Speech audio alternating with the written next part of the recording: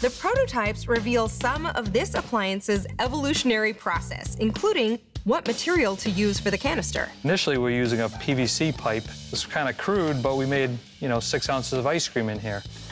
They ultimately chose aluminum canisters for a number of reasons. Among them, they're recyclable.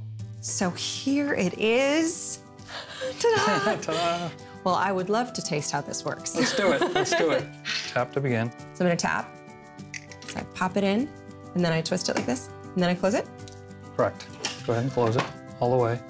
I hit premium, and then Relax and chill. That's nice. Relax and chill. Oh. What? Oh my gosh, this is the freshest ice cream I've ever had in my life. Tell your kids, thank you.